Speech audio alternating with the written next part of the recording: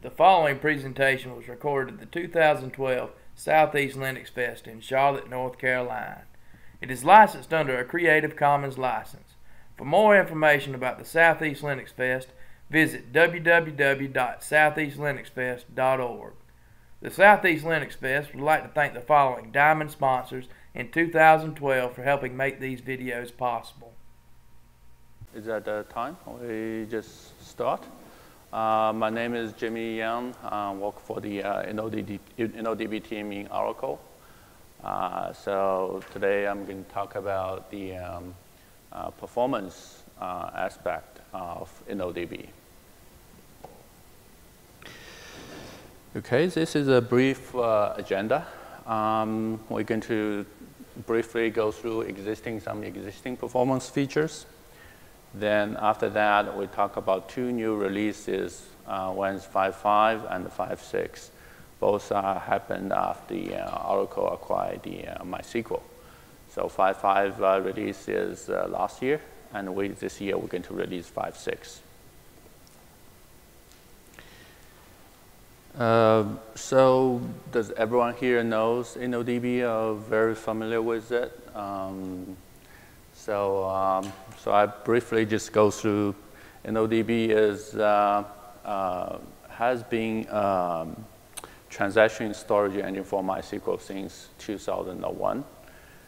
Then after Oracle acquires MySQL last year, it became the default storage engine. It used to be MyISAM. Now the InnoDB became the default storage engine for MySQL. So you get a MySQL out of the box, you have InnoDB. So if you want to use other storage engine, you have to specify. Eventually, we're going to obsolete MyISAM. So it's ACID compliant. It supports low-level locking. And it has a couple of quite innovative features, make it different from the other storage engine. One is the insert locking, insert buffering, and the other is adaptive hash index. So those are two things make it quite unique. There are other things like you use bitmap for the low locking, but that's I'm not going to go through that today, but I'll just go quickly on those two unique features that makes InnoDB fast. Okay, so the first one is the insert buffering. Insert buffering is kind of thing says, when I update a secondary index, sometimes the index leaf page, it's now in the buffer pool. I don't need to bring this particular page into buffer. I just cache it in a in-memory structure called insert buffering. So insert buffering itself is a special index, but it's not particular to any table or in any index itself. It's just a generic structure, in-memory structure. But for everything that inserts and you found that particular page, the index leaf page, they are not in the buffer. So the benefits is that you cache it, and they make it sequential load the next time. Or you reduce the I/O. So next time, say some operations need to bring this leaf page back in, and you found there's some updates needed for this particular page, then you just merge it. So for user, it's transparent. They don't see anything different other than maybe a slow merge activity happening. So the performance study shows it's 7 times faster without these things. So this is a kind of very important feature that make InnoDB stands out.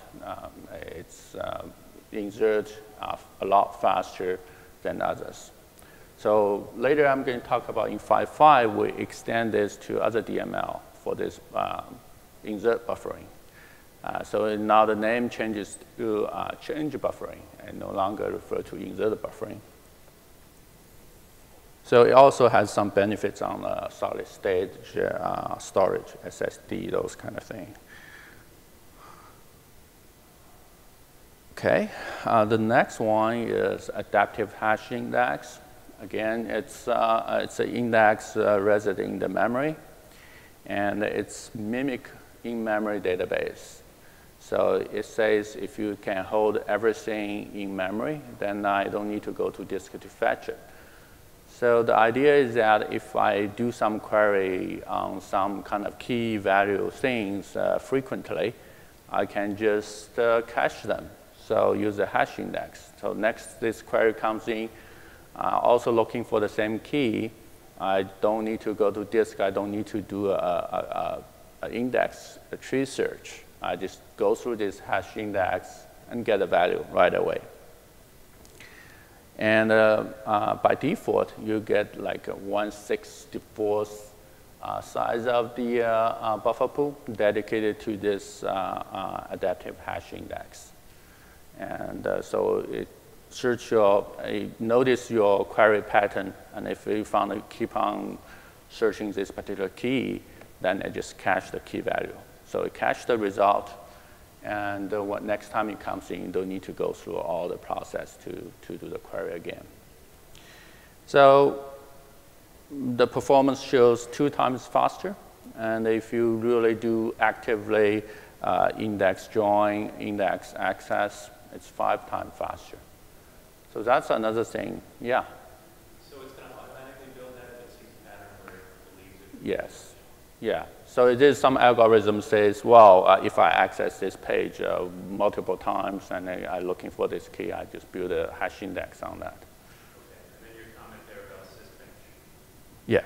If it's a huge sysbench benchmark where I'm far greater than ring. Yes. Well, this is, I think it's kind of depend on your query pattern. So you're saying that I always query a unique key, I never repeat. And I'm going to exhaust this hash index. You always can beat it. But this is a generic sysbench by default, and it shows this kind of thing. And one last question. Would another name for that be a row cache? Would that be another way to describe what's being going on? Well, row cache, well, yeah, same thing, but it's a hash index. So I think it's more just strictly tell user it's a hash index. How we're going to, what kind of index is this? So, all right, so that's some existing feature that make it unique and fast. So we're just going to go to next phase and talking about the new features, new performance features in 5.5. So I'm going through a lot of those features quickly. There are a lot of stuff to cover. I think the main idea to bring home is that InnoDB and Oracle is doing a lot of things on the performance part. And make the MySQL and InnoDB faster and faster. So in 5.5, which is last year, those are a list of the features we done from the performance standpoint. And I'm going to go through each of them quickly. So that's the list. So let's just go each of them quickly. Multiple buffer pool instance. So this describes the problem. Still, it comes down to a mutex that guarded a buffer pool. So a lot of structure are being guarded by this buffer pool mutex. And it becomes a very hot mutex.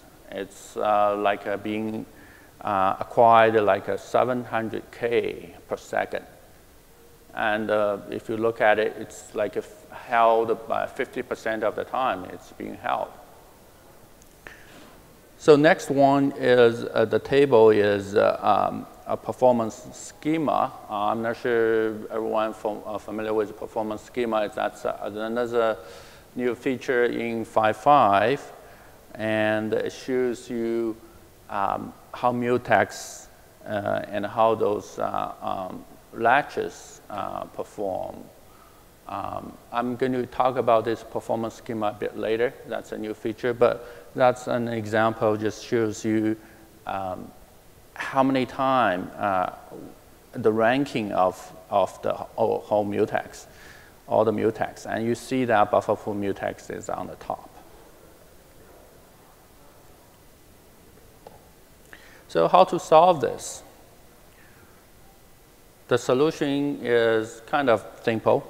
We just split the buffer pool into multiple buffer pool instances, so that with splitting this buffer pool, you get kind of split the load into different pools.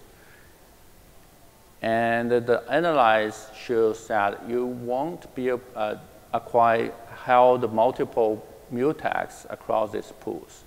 So at most of the time, you will be doing some work in one of those buffer pools. So that kind of split the contention.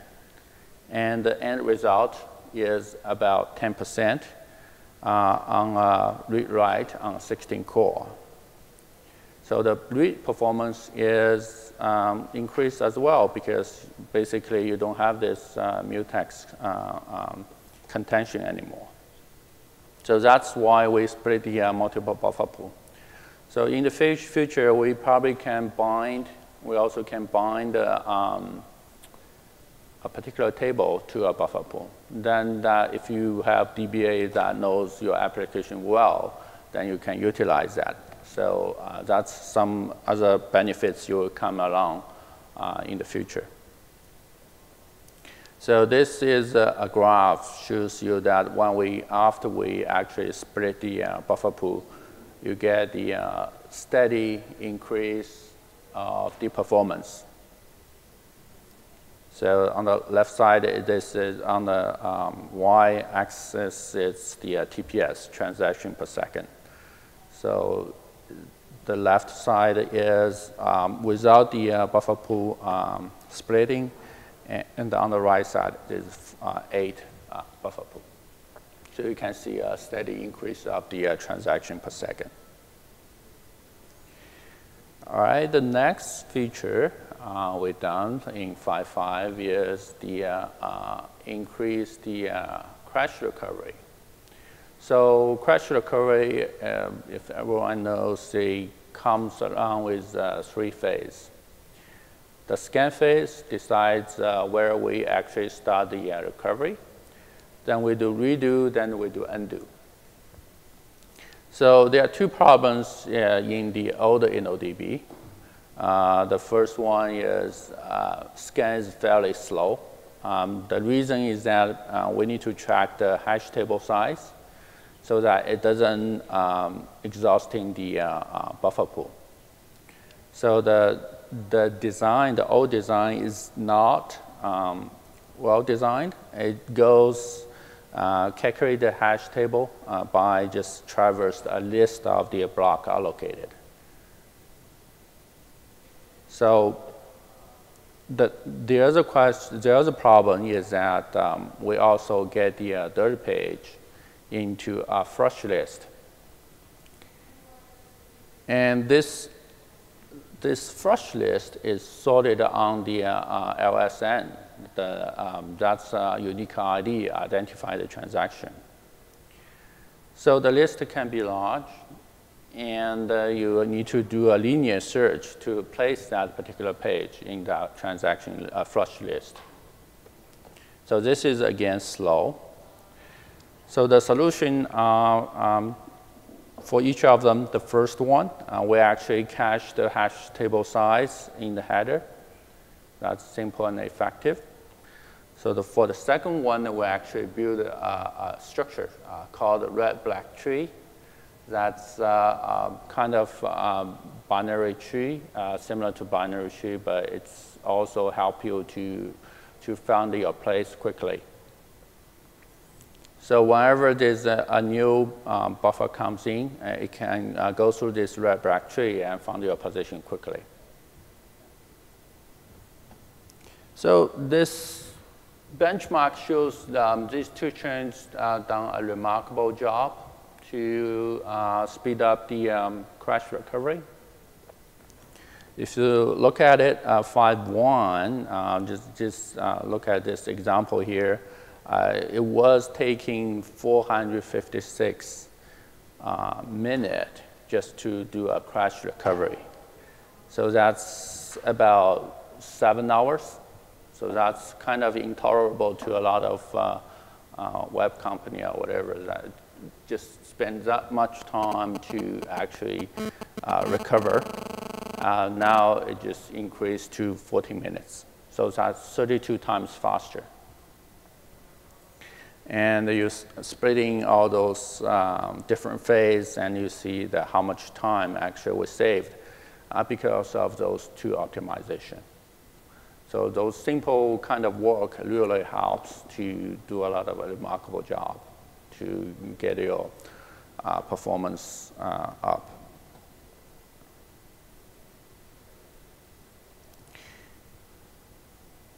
So again, that's another DB2 test shows how much faster it shortened the time from 3 hours to 20 minutes. So similar result, yes. Can you go back to that first slide? Yeah.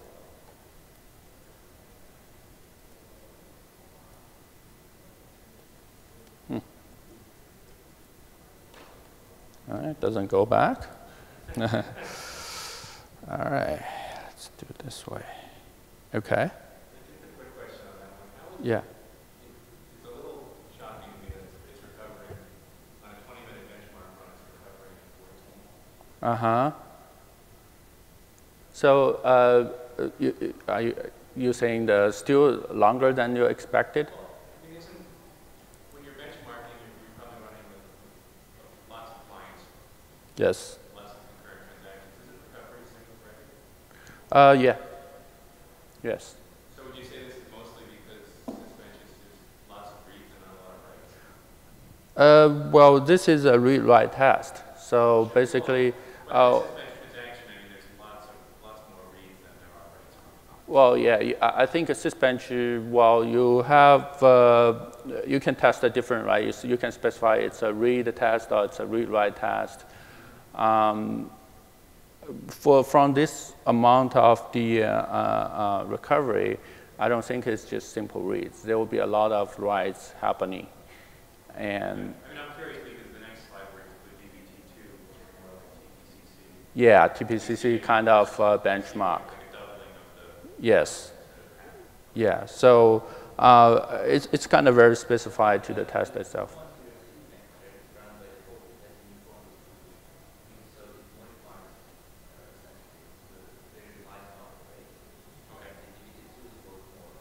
Yeah, yeah. TPCC is more contained to a few tables. So a lot of time the TPCC can have everything in memory. It's not a very large test. Okay. All right, so we talk about insert buffering. That's very effective. Now we extend this to all kinds of, including the deletes.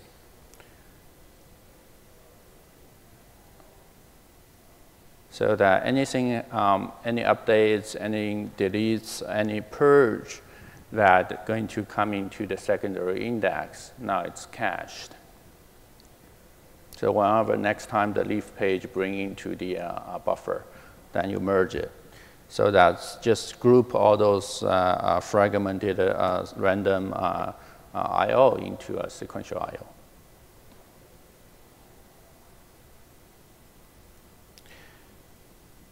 So there, so that's the workload that will help in this by this change buffering. If it's very I/O bound, have a lot of secondary index, a lot of DML happening, it will be benefiting from this extension of the change buffering. So yeah, so another benchmark shows how fast the delete goes.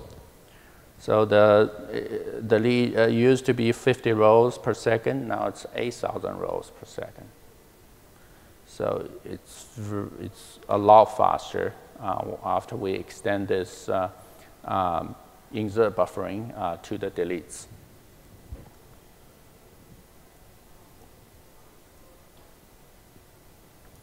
Okay, next one is the support for native I/O on Linux. So we used to do kind of simulated asynchronized I/O on all platforms except the Windows. Simulated AIO is not really asynchronized. It's still synchronized from the OS perspective.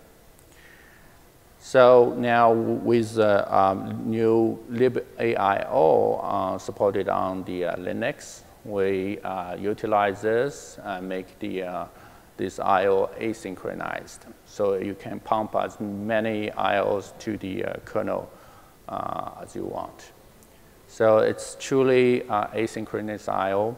So it just apparently give you a lot of scalability and performance enhancement. And the way the completion just for one. So Sorry. when you dispatch your I/Os. Yes. So how does completion work in this case?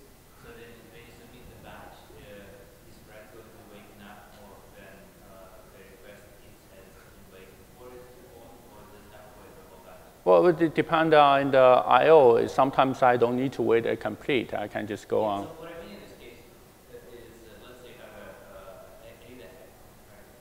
Random data head. You send a batch of I/Os including that I/O request from this data head in. Uh-huh. So you with Brad waiting on the data head to complete. Yes. Waking up when just that block is read or when the whole batch of I/Os is complete. Yeah, we have a thread actually waiting for that to be complete. But I mean, is it completion of the request or is it completion of the batch? Actually, well, we wait for the particular request for the I/O to complete. Yes. So the whole batch. Yes. Yes. Yes. Okay, so there's another feature called the multiple rollback segment. So rollback is definitely needed. We need to do a logging for the any transaction. So the rollback used to be under one case, 1023. So you cannot have more than one case transaction at a time. Otherwise, you don't have enough rollback segment to support that. So this is the feature, just increase that. This is a scalability solution, but also because of this increase, this reduced the contention on the particular rollback segment mutex. So we have 128 different segment. Each segment has 1K rollback log. So then you have 128 mutex. You also like a buffer pool mutex. You split out the contention on that particular mutex. So this also helps in performance. The next one is the purge scheduling.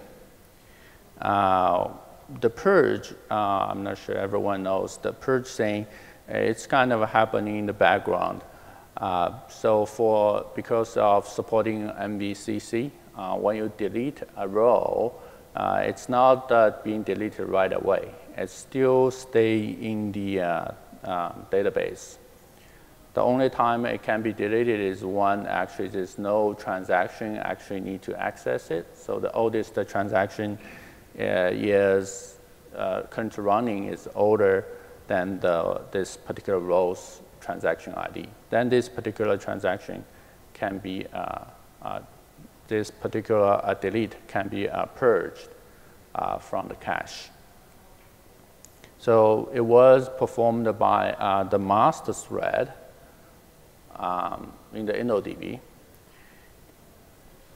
And you know, master thread do a lot of things other than do the purge. It also do the checkpointing. It's also do the flush the dirty page. So if it is very high throughput of the DML, then the purge thread probably cannot catch up yeah, in the master thread because master thread is all busy. Also, if it affects other activities, for example, you cannot flush the dirty page, then you have to wait for the new page to bring into the buffer. So the solution is actually it allocates a new dedicated thread for the purpose of the purging. So the end result, we just jump to the end result. You can see the purge became more stable. It used to be, when you look at a TPS, every once in a while it does a purge, then affects all the other activity, and just the TPS goes drop down very significantly. Now it's getting smoothed out. Also the checkpointing, you see the checkpointing activity, it's not affected as well.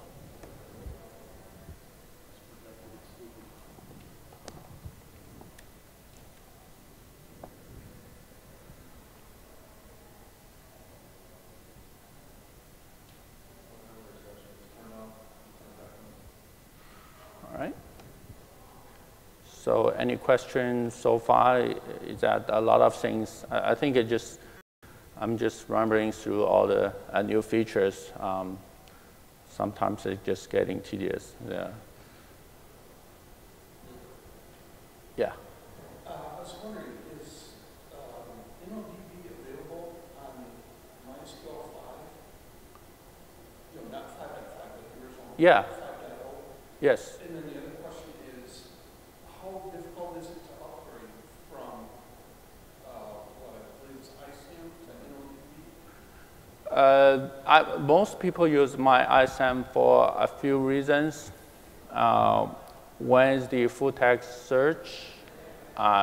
If you use full text search, we support the full text search starting 5.6.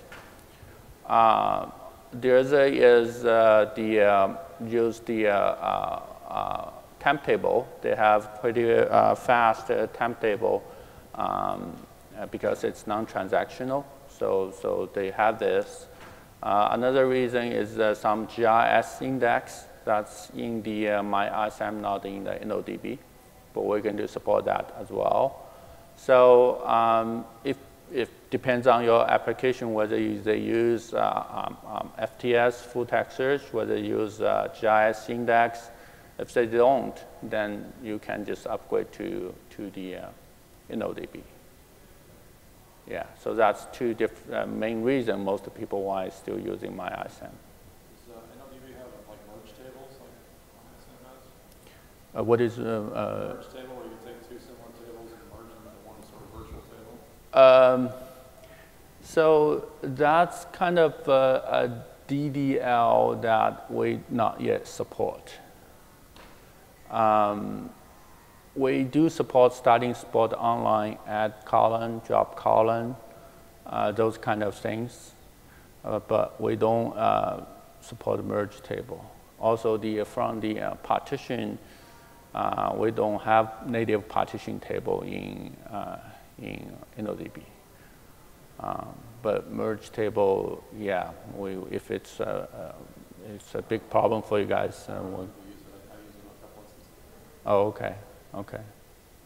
So why you actually merge table? It needs to be just saying two table, you think? Okay. Okay. Okay. Yeah, this is something that we can think of. I don't see this particular on the list of, they have a huge list because they're going to. Okay. Okay, so they have a huge list of the difference between MyISAM and InnoDB because we're going to obsolete MyISAM. So anything that particular to MyISAM, a lot of users using it, we can do support it in InnoDB. Okay, one more question? Okay. Yeah. So when do you think the MySQL will be obsolete? Well, we're going to eventually no longer support MySQL. And are you guys making the system tables to be InnoDB before MySQL? Well, you're talking about the system table in MySQL? Yeah, there's some discussion on that because there are two different system tables, but that's in MySQL. It's not in MySQL. Well, but in the MySQL database directory, all the tables are MySQL, right? Yes. And mine is built 5 years ago, but I assume you just fully support this. Are you talking about FIM, those kind of thing? What's that? Are you talking about FIM file, all those No, I'm things? saying in the MySQL database, like user, Yes. table, table declaration, contains store procedures, definitions, these Uh-huh. are MySQL, right? No, you say talking about store procedure, all those things in MySQL. Well, in the MySQL database, you know, in the MySQL, Oh, yeah, yeah. MySQL database, Yes. the time on definitions, users, creates all this good stuff is MySQL. Well, from our, are you talking about the metadata in the, or are you talking about the actual user data? I'm not speaking of the FRM files, right? I'm speaking Yeah. about the system tables, which contains the definitions of the users, time zones, health tables. Oh, okay. But inside the MySQL database. Okay. So those will still be there. Those won't be going away. When are you moving those to InnoDB? Well, those eventually, those kind of things still will you move to InnoDB.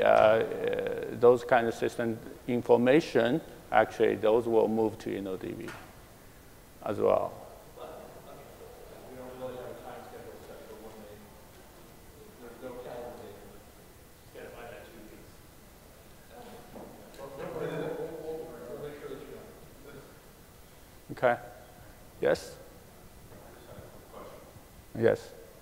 This is making me think I maybe should consider migrating my databases and old tables over to InnoDB. Okay. Good. The question is, if I decide to do that, should I upgrade to 5.6 then? Oh, I think most people will start with 5.5. A lot of people still in 5.1. 5.6 we're going to GA this year, so it's not usually people don't do right away. So a stable release is 5.5. Yeah, I think you should pass 5.1.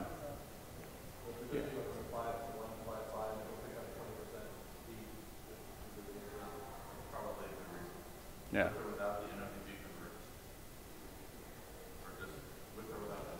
Oh, well, my son hasn't yet any changes since MySQL 4.1. So That's why I'm still using it. It's what makes me prefer that. Okay.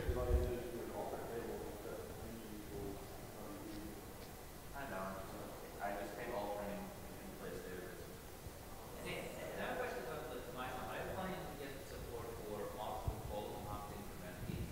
That's like another stuff besides the full text search provides a lot of people can find. You're talking about the full text search? No, I'm saying besides full text search, another thing which bites a lot of people trying to convert my son to InnoDB is multi-column after increment keys. Multi-column, Auto increment. auto increment. Okay. My son I can have multi-column after increment keys. Oh, okay. Okay. So yeah, that's a good one. So I don't know the any planning on this multi-column auto increment part. It's not, at least not on my radar. So we're going to talk about it. So you have some application use this multi-column auto increment. Yeah, it's rather common. Okay. Okay. Okay. So I make notes of this, and we can check that for you.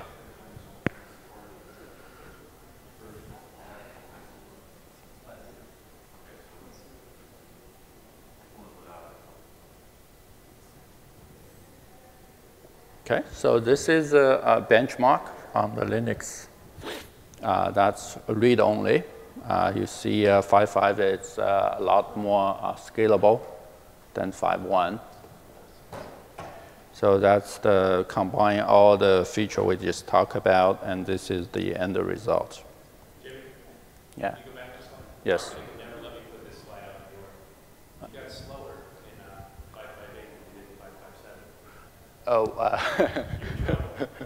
right. So there's small difference in 5.58. It has they balance the scalability. Well, this is something I need to check. The line's completely below. Yeah.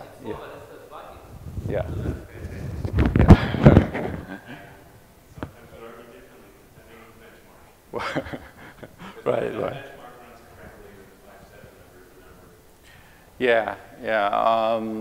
number. That's something that I need to check. Certainly, you have a quick eye. I benchmark for a living, so I did train. Oh, good. Up is better than down. Good. Okay.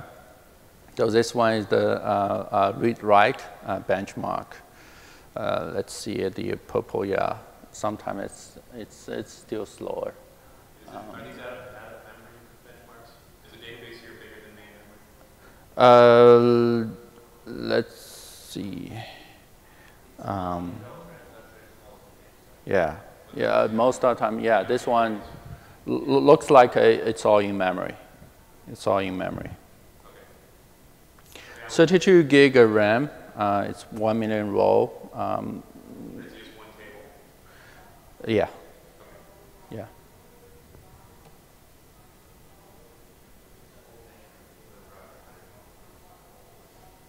Okay, so this is a scalability test. So it's 5.54 and 5.53 and 5.1.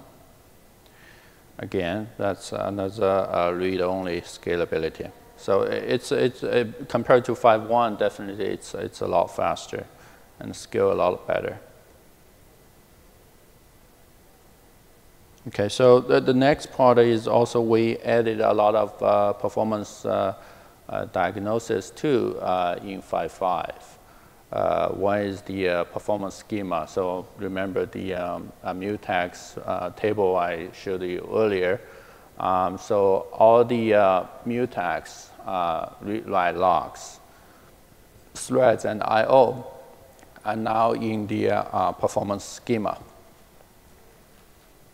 So performance schema is by default built into, but it's turned off by default. The reason being that is the performance schema itself has some performance impact on the server. So now about 2–3% impact. So itself, it's turned off by default. So what you can get is that you do some selection into this performance DB. In the performance DB, there's a called mutex instance table. So you can just do a select and see what kind of mutex get instrumented. And this is what kind of actually thread is running in your database. Okay, you also can check whether the server is being blocked in some particular mutex. So this shows you the thread is running on particular line as whatever the I and what line and that particular mutex is being blocked. And you can also do a history table. Shows you that in the running history, what kind of mutex, how much time they spent on each of those mutex. RW lock. So this is the example. I think we showed earlier that buffer pool mutex is on the top, and it's a ranking of all different mutex. So that's for our own development. If it's advanced DBA, like a lot of them in Facebook and Google, they also do a lot of analysis on the those kind of hot code section.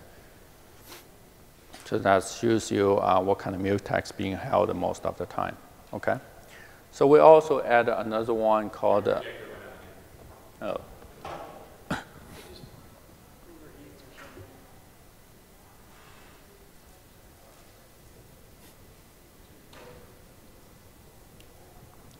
So about this performance schema, any of you guys interested from the user standpoint? Actually, it's not useful to you, or haven't even looked at it, most of, I think. It's probably making it faster. Okay.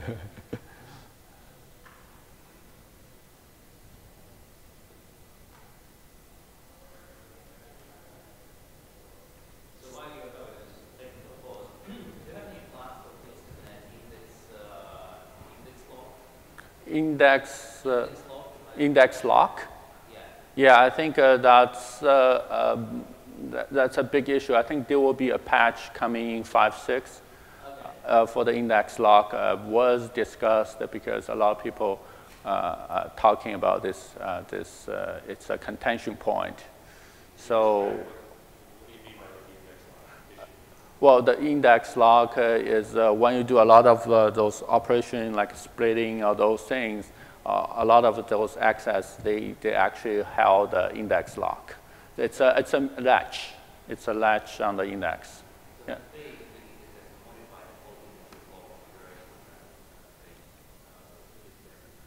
Yeah. So for InnoDB, I think a lot of those operations, including splitting and search, it's now not very optimized. Yeah. But has that issue been dealt with in the Kona or Facebook patch? Has it been fixed in other storages or other patches? I know there's something. I'm not sure in the Facebook patch they have something that for this, but it's has been a big problem for them to always bring up. But XDB is the same issue. Yeah.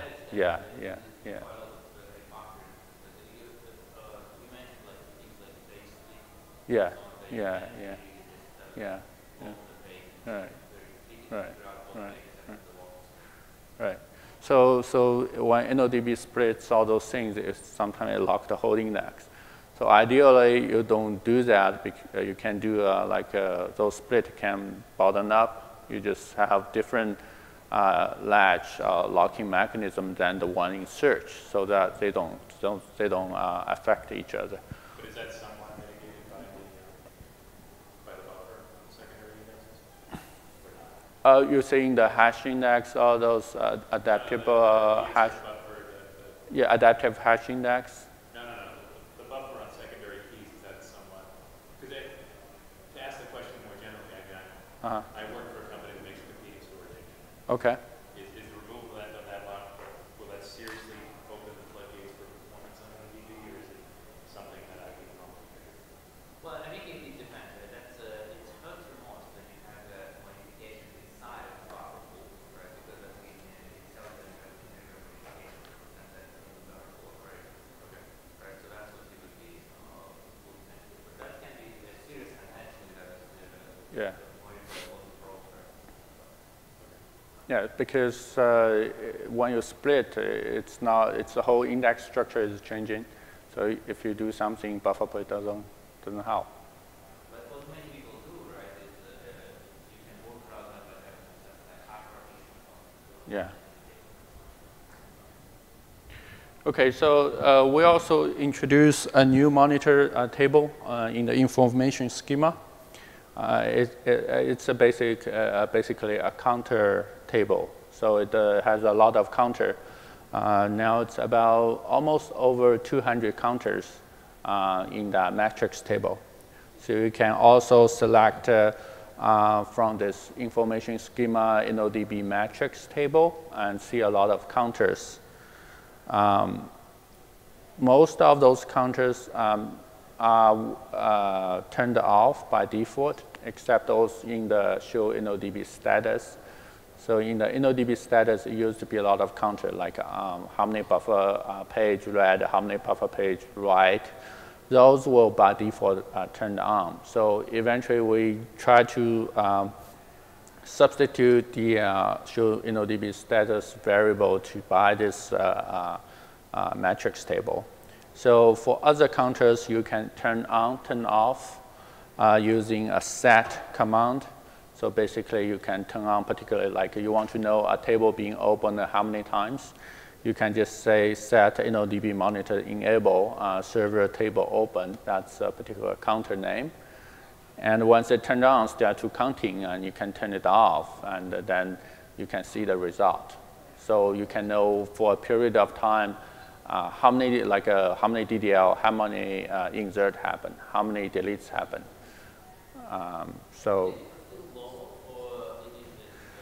Yeah, it's still global. So we want to make it in session level, but currently it's still global. Yeah, yeah. Yeah. Okay, so we finished 5.5, we come into 5.6. So again, we have a lot of performance feature in 5.6. One notable rule is that kernel mutex being split into a lot of different mutex. So we used to have a so-called kernel mutex. It's like a server mutex is being used for a lot of purpose. So it become also congested. Other than the buffer pool mutex we look at it, this is also in the top list. So when we look at the performance schema result, we notice that, then we decide to actually split for whatever different purpose you look at it as log weight mutex, log system mutex. It used to be all used kernel mutex. So we split this kernel mutex into different mutex. Okay, multi-thread purge. So we just talk about the purge, how purge is affecting the mass thread. It becomes a mass thread again unstable, and then we decide to have a dedicated purge thread. Now in this 5.6 release, you have multiple purge thread. So that gives you capability of purge quickly. So you can tune this because if you have a lot of deletes happening, sometimes purge cannot keep up. So you now have multiple threaded purge. So next is that also related to the buffer pool contention we talked about in 5.5. This actually used to be a mutex guarded these structures in the buffer pool. So we split, in 5.5, we actually split it into multiple buffer pool. Now in this one, we found out that we can just make it, a lot of things actually just read. So we just make it this mutex into a latch.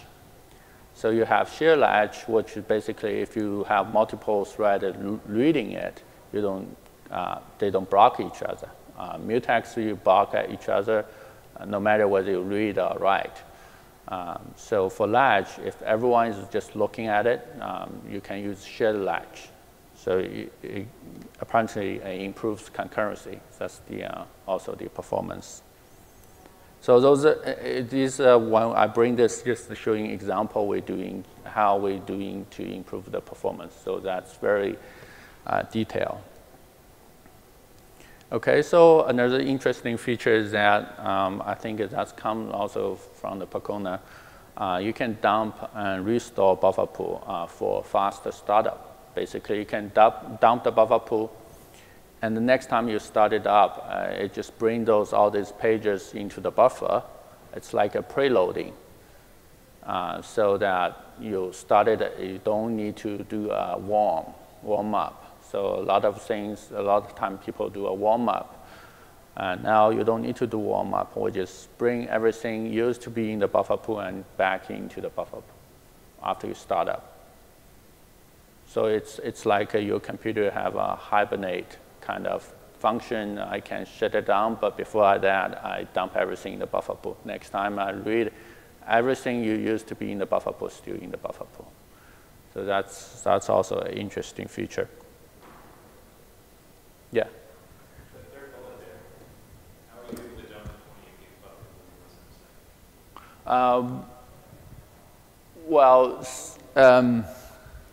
So it doesn't really dump the content of the buffer pool. It's just saying that buffer pool is which page.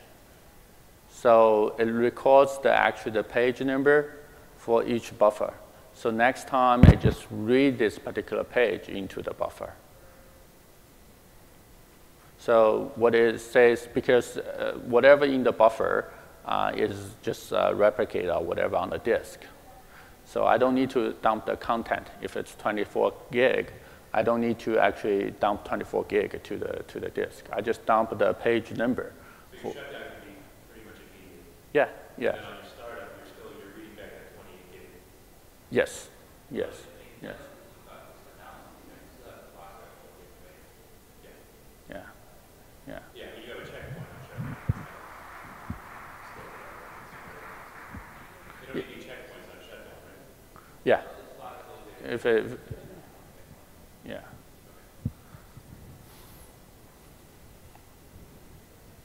Okay, so there is the next one is reduce contention during the file extension. So we extend the file every once in a while when run out of the space. So whenever you do that, you hold a mutex, and that blocks all the I/O happening. So now they have using a different structure, using a flag. So making this mutex hold time to a very short time, and we just turn on this flag saying this file is being extended, and we don't block other I/O happening in this particular server. Next one is the multiple range read and index condition push down. So that's also being done along with MySQL. So in the QP, it's a cooperation with query processing and the InnoDB.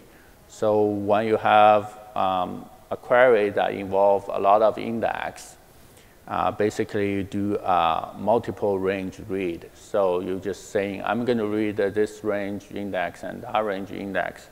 Then when it comes to InnoDB, we look at the disk block of the one we're going to read. We just sort them so that it's no longer random, it's become a sequential read. So with this one, I know MariaDB has one additional support for MRR, MySQL 5.6 doesn't. Who has that? MariaDB.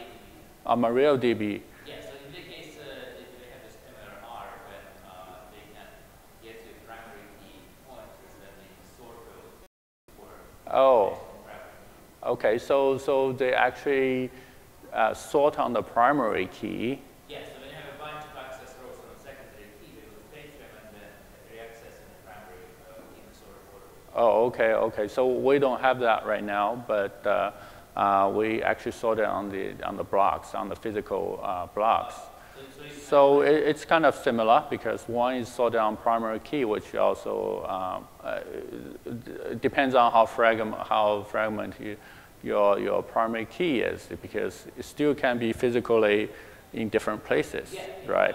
So, but we sort on the physical block number, so it's even better, I think, than the primary key, because you have sorted the primary key, but it doesn't necessarily mean that they are sorted on. Yeah.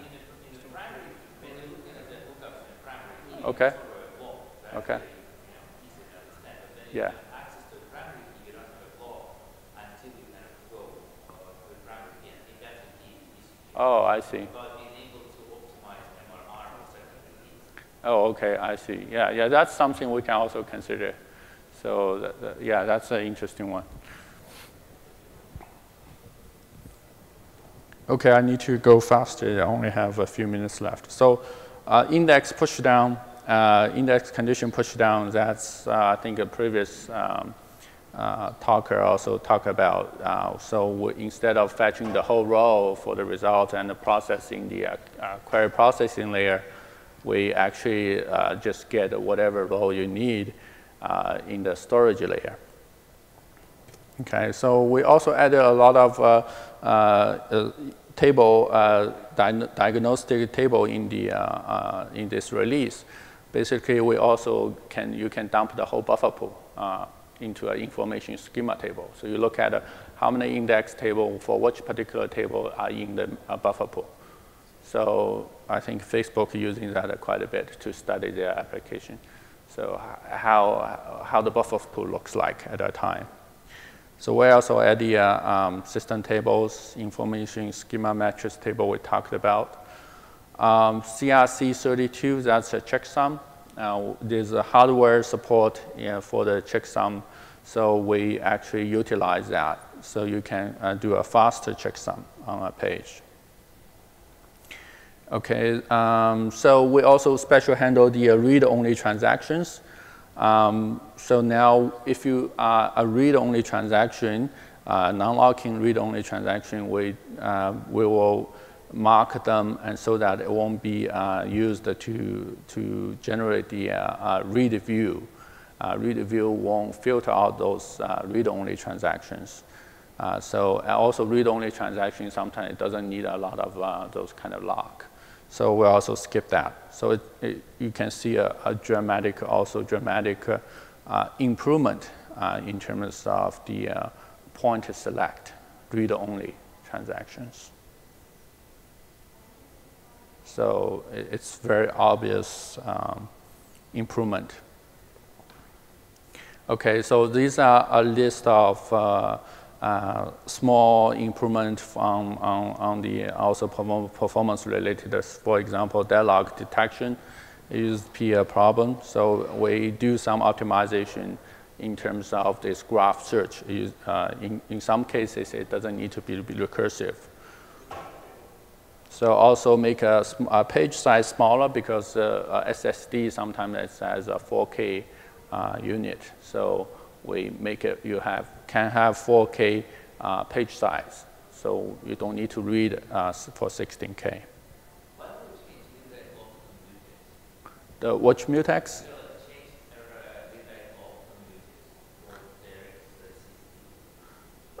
The transaction SysT.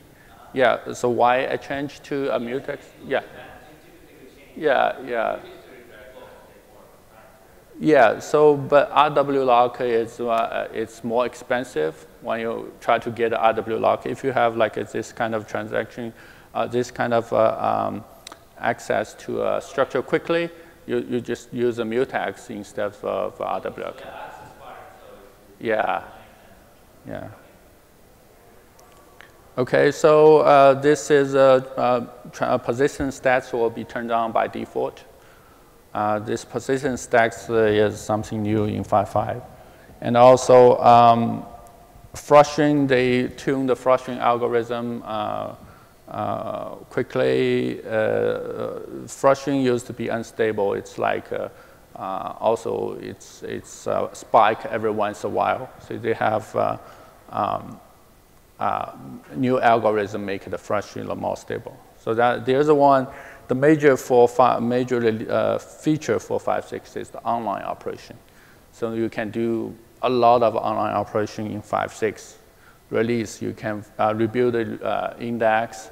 You can add drop column, change row format, rename column, add foreign key. There's some catch on the foreign key part, but still a lot of operation can be online. For the DDL. Okay, so this is a quick show on the OLTP read-write difference. So a remove lock open, that's in the MySQL. So it shows pretty good result. All right, so another thing is about NoSQL access to InnoDB with memcached. So I have another talk in the afternoon, 5 o'clock something, about this particular memcached access to the InnoDB. So you see some results. It's fairly fast, almost similar to Memcached yourself. That's done by Yoshinori, who is down those handler socket. I'm not sure you read his article on the handler socket. So that's the benchmark he did. We're almost even faster than the handler socket. So I will go through that in the afternoon. So okay, good. So we finished that almost on time. And any more questions?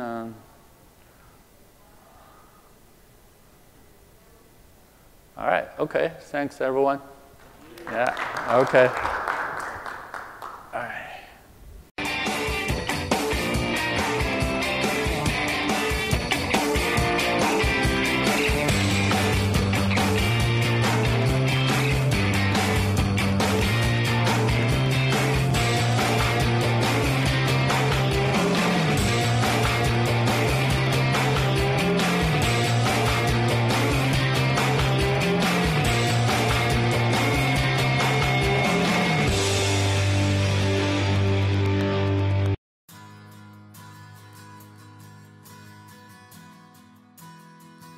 Cloud stacks are everywhere. This is the way to better utilize all your resources, and it makes managing all your resources pretty easy. All of the innovation is happening in open source. The collaborative nature and of the community and the speed at which these deficiencies, these bugs are getting discovered and then fixed is a thing that really shows the power of the open source community. It is global, and it's definitely because of the users. Community people are extremely friendly and always ready to help. If you go onto IRC any day, you'll see these guys helping each other out, and they're all doing it like in a selfless manner. The product is transparent for everyone. Everyone can look at the code base. Everyone can see how CloudStack is being built. Nothing is proprietary. Everything is open. In many ways, it's absolutely vital to the ongoing health of CloudStack. The most exciting event in recent memory for me was our first developer boot camp. And our call gave people, I think, maybe 2 weeks notice to come attend. I was expecting 25 or 30 people. So we ended up with 87 people and had to go get more chairs into the room twice. Everything within cloud computing is commodity and is open source. And so I don't think that you'll see anywhere where open source is not pervasive in cloud computing. And so I think it's an assumption. I think when you talk about cloud computing, you're really talking about open source cloud computing. CloudStack is a robust solution for large deployments. You have dozens of data centers and thousands of servers in each data center. Hardware is going to fail, and CloudStack is designed to handle, number one, that mass scale. Number two, it's designed to handle the failure that inevitably happens in large deployments. We started working on CloudStack over 4 years ago, and it was the original set of people working on it had a background of delivering software to telcos and service providers. Lots of QA, lots of users actually using it. High availability is the key feature. Multiple hypervisor support, different network models. You can pick up whatever suits you better. CloudStack management server can be deployed in different physical machines. It definitely has a huge footprint. It's being deployed everywhere. There's a major movie studio that they were using CloudStack. They were using it to transcode video, and I thought that was terribly fascinating. What I found more fascinating is what they did during lunch, where they would spin up 50 or 60 game servers. Then as soon as lunch was over, they would destroy all the instances and go back to doing real work. CloudStack is vast. It touches so many different aspects, and there's no one person that's kind of like a master of all those realms. I think CloudStack as a project is going to be one of the leaders simply because it's some of the most featureful and robust platforms out there. I don't see any limits to the CloudStack.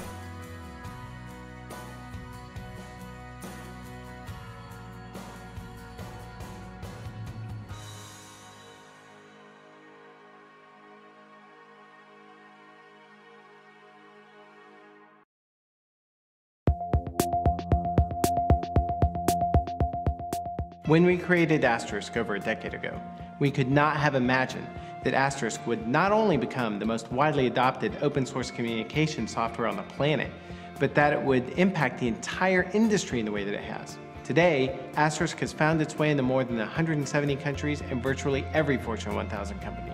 The success of Asterisk has enabled a transition of power from the hands of the traditional proprietary phone vendors into the hands of the users and administrators of phone systems.